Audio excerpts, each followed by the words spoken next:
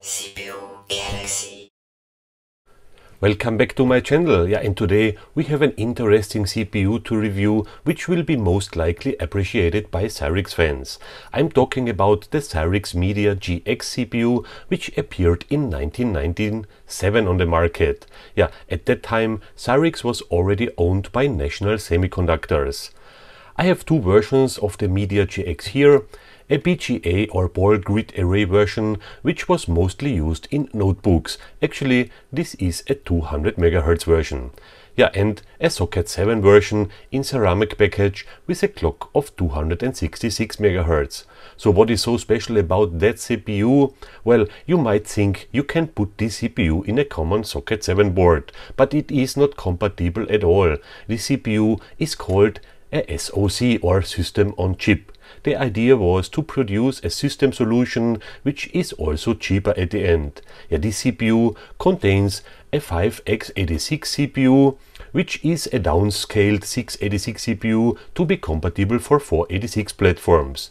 Then we have a memory controller included, additional functions of the NOR bridge and system components, as well as a video chip. Therefore the name System on Chip.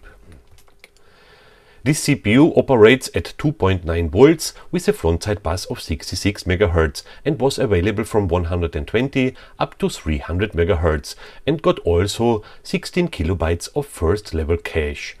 So at the end we have here a high-graded 5x86 CPU, so fans of the rare 5x86 at 133 MHz might find here a new favorite clocked at 266 MHz. So to test this CPU we need a special mainboard, which is only for the Cyrix Media CPU. And there I can also tell you about the sponsor of this video. This video was sponsored by an eBay shop called Global Tech Geeks. In this eBay shop you can find a lot of vintage computer stuff, as mainboards, lot of old video cards, controllers, as well as spare parts. This shop ships worldwide and I definitely can recommend to check this site out. Also the mainboard for our Cyrix CPU came from there and he sells it for about $69 US. There are still over 10 pieces on stock and this in new condition. It's by the way the only source for this board I could find on eBay so far. So if you have the Cyrix CPU in your collection, I can recommend to buy one of those boards. I will put some links below to the shop and the board.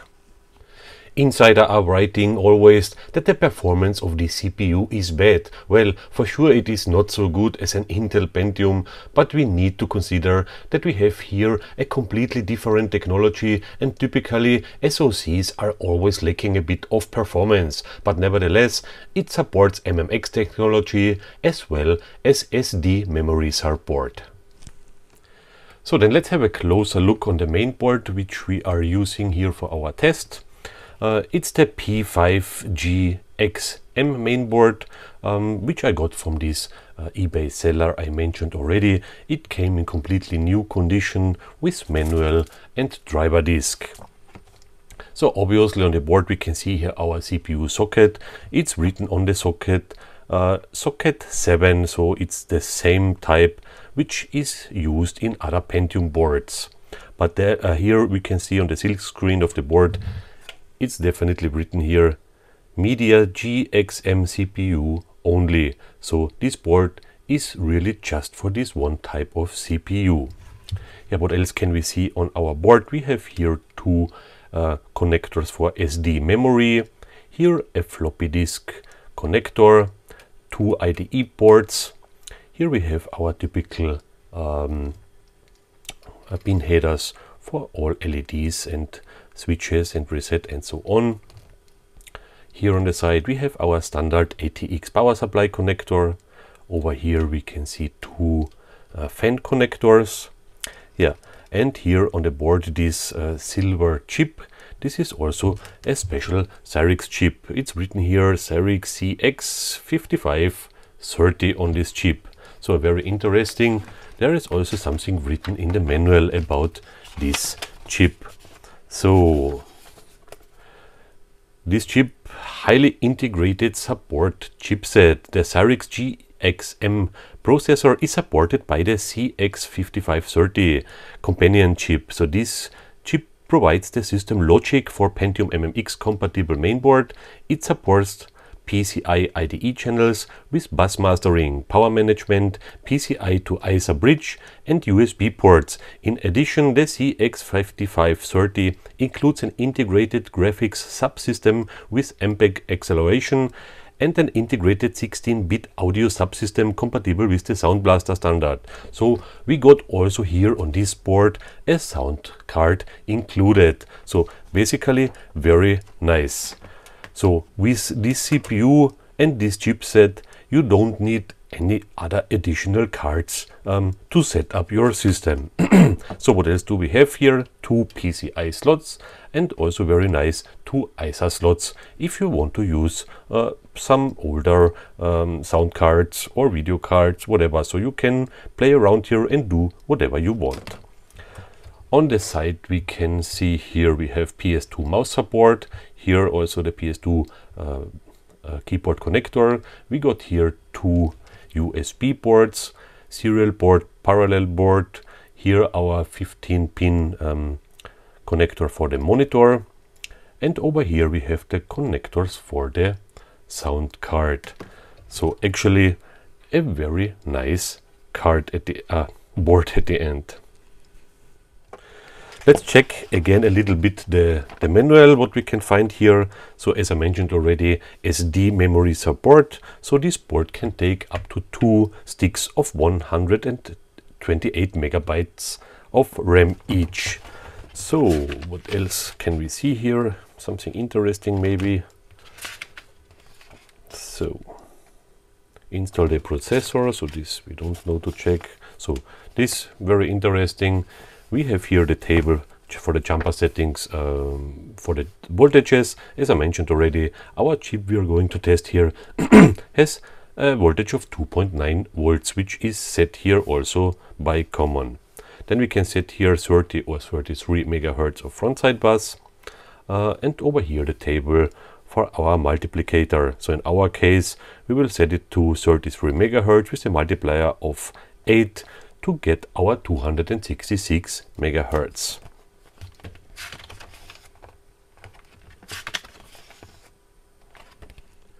Also interesting is that this motherboard doesn't have a level 2 cache. So we have only the level 1 cache available in the CPU, but no level 2 cache as compared to a Pentium main board. So this is basically a big disadvantage, but maybe the memory controller is fast enough with the SD RAM that a missing level 2 cache will not affect this board too much in terms of performance. So how will we perform the tests today?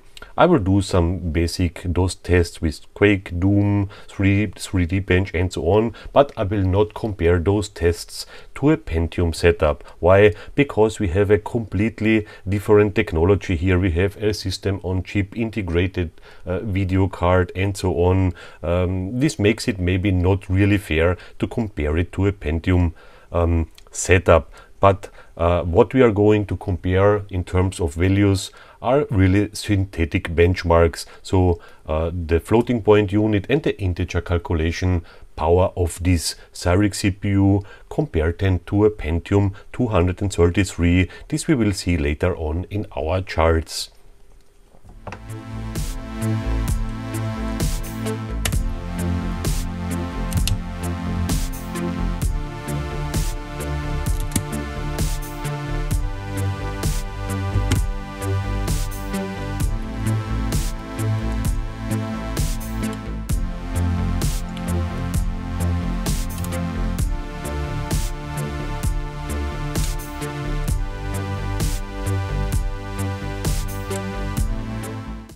So we are ready to switch on and boot up DOS. So here we have our post screen with a standard award BIOS we can see. Let's check quickly our settings here. So this is just common stuff we know from all other boards so far. BIOS features. So here interesting, CPU internal cache, we can disable or enable it, and the point for the level 2 cache in between here is missing due to the fact that we don't have level 2 cache on the board. The rest of these settings, just common stuff.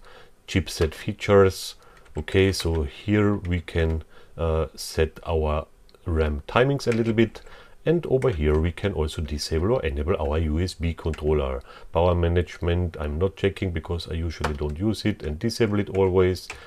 So then we have PNP and PCI configuration here.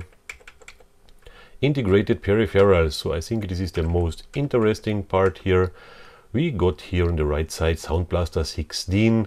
We can disable the internal sound card if you want to use something else like a Gravis ultrasound or something like that, or you enable it here and you can set here in the BIOS your sound card.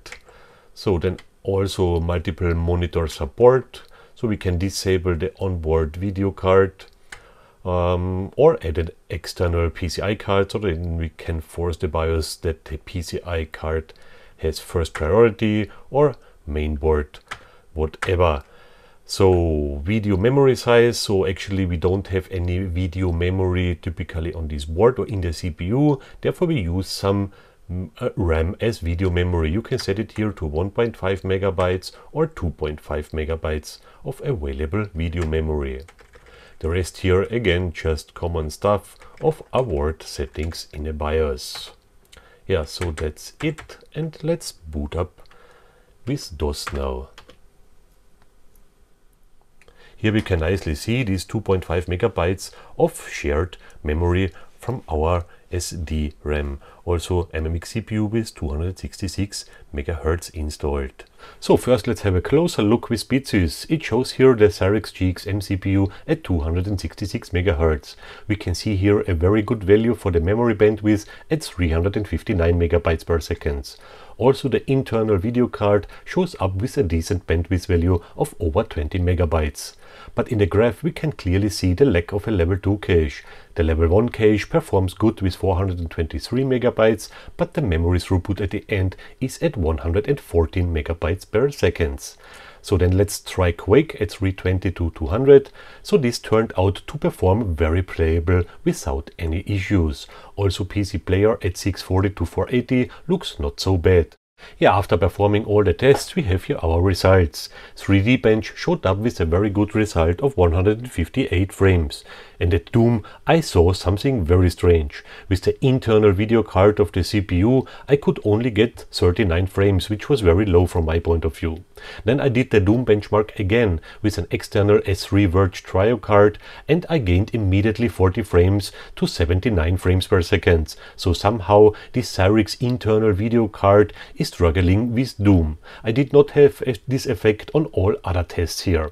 And please don't get confused with the scaling. I used by mistake a logarithm scale. Yeah, Quake came up with almost 30 frames at 320 to 200, and PC Player at 640 to 480 brought it up to 15.8 frames. So and now let's compare the Cyrix CPU with an Intel Pentium 233 MHz CPU. The CPU benchmark of SpeedSys shows for the Cyrix 134 points, while the Intel got 176. Yet to measure the performance of the floating point unit, I love to use FractInt. So in the chart we can clearly see the Cyrix took 50 seconds to finish the FractInt image, while the Pentium needs 36 seconds to finish the job. At SpeedSys, the Pentium is also 40 points ahead, and at Dr. Hardware we can also measure a better floating point unit performance on the Pentium, as well a huge difference at integer speed. But again, we are comparing here two different technologies, and this does not mean the Cyrix is a low performer. For me, the Cyrix is something special beside a regular CPU. Yeah, I have also here a nice Voodoo one from Typhoon, which I like to use under Windows 98 on this mainboard to see how good the performance is with Quake and maybe some other Glide games. Actually, this is a nice one because we have here also already some heatsinks mounted on our chips. So then let's put it into the board. So actually it's the only card we need to use now in this board, and at the end we just need to connect this VGA loop cable from the main board to the card to get our 3DFX card activated. So Windows 98 runs smoothly on this Cyrix setup and installing went through without any issues. With this setup you can of course enjoy any easier games under Windows as this version of Aquanoid. Oh man, how much I was playing this game 20 years ago. But now let's check out GL-Quake. I'm already very curious what frame rate we can get at 640 to 480 with this voodoo card here.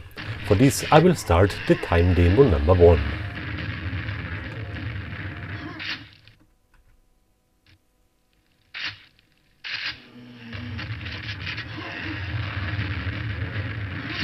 So I skipped this for you here, and at the end we got 22.7 frames. I'm quite happy with this result, and Quake is now definitely playable for me here also on this setup with a resolution of 640 to 480 and a voodoo card. So the next glide game I want to try is Need for Speed 2. This game brings back so many good memories, yeah, and it seems to run not that bad at all. Not 25 frames, but still enough to have fun with it on this setup.